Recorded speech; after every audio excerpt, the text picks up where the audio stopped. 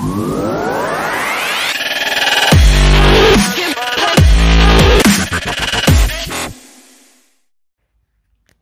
this is Daniel Nugent, painter and decorator. Today I'm doing this conservatory roof. So this was a kind of like, obviously, PVC roof with the perspex panels in or whatever, the glass panels.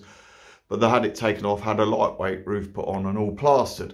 But as you can see from these cracks, there's a lot of movement where obviously they've put the boards on plastered, but it continues to move.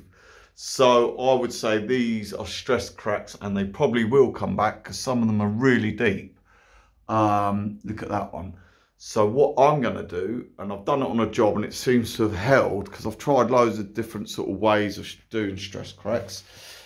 I'm going to use this first. So the Toupret, it's exterior rock solid repair filler. Okay. Now this is called Murex. All right. M-U-R-E-X.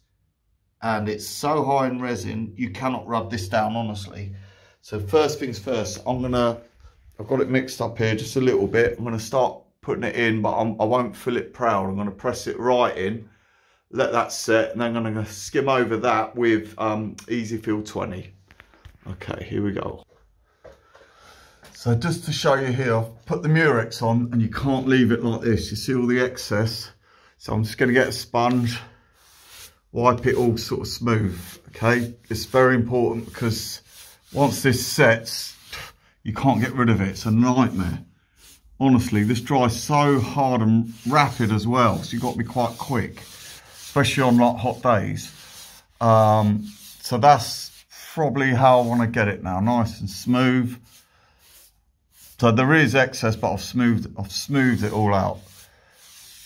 So no, so look, that's pressed in right in now to that crack all the way along. Yeah, just a little bit of debris there. Remove that. So what I'll do once this is dried, I'm going to easy fill over it and then sand it down. Okay. So as you can see, folks, that's all the Murex in done. I've smoothed it all off with a wet sponge, so it looks like it's all got excess on it, but it hasn't. That's all been smoothed with a sponge, so there's no like hard lumpy bits. It's as I say, as you're pressing it in, it's almost drying straight away. It's crazy. This is quite rapid drying. Once it's fully dried, I will, as I say, coat with some Easyfill. Okay. So next stage now, yeah, as I say, I'm going to put the old Easyfill over this filler and then sand it down with the Mirka. As you can see now, that's been filled, that's dried out nice. Can't see it moving at all. Okay, let's go for it. So there we have it, folks. So that's the Easyfill 20 all rubbed down over the Murex, which initially went in, rubbed it down with the Mirka sanding system. And it's ready for 2 coats of AR2. As I say, I like to use this Tikkurila anti-reflex 2. And yeah, all the vibration of the sanding, it hasn't moved, hasn't budged, stayed solid.